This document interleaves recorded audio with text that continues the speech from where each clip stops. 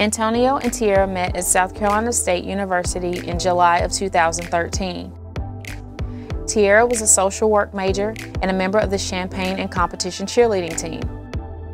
Antonio was majoring in health and physical education while playing football. After a short Instagram exchange, the pair met at summer school in July and became inseparable.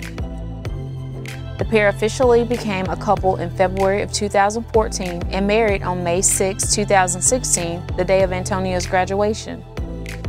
They then moved to California, where Antonio started his professional football career.